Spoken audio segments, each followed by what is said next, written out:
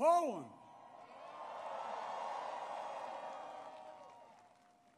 One of our great allies. 1 year ago, the world was bracing for the fall of Kyiv. Well, I just come from a visit to Kyiv, and I can report Kyiv stands strong. Kyiv stands proud. It stands tall. And most important, it stands free. All democracies are being tested. And the questions we face were as simple as they were profound. Would we respond? Or would we look the other way? Would we be strong? Or would we be weak? Would we, all of our allies, would be united or divided? 1 year later, we know the answer. We did respond. We would be strong. We would be united. And the world would not look the other way. We also face fundamental questions about the commitment to the most basic of principles. Would we stand up for the sovereignty of nations? Would we stand up for the right of people to live free from naked aggression?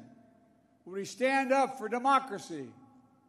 1 year later, we know the answers. Yes, we would stand up for sovereignty, and we did. Yes, we would stand up for the right of people to live free from aggression, and we did. And we would stand up for democracy, and we did. And yesterday, I had the honor to stand with President Zelenskyy in Kyiv to declare that we will keep standing up for these same things, no matter what.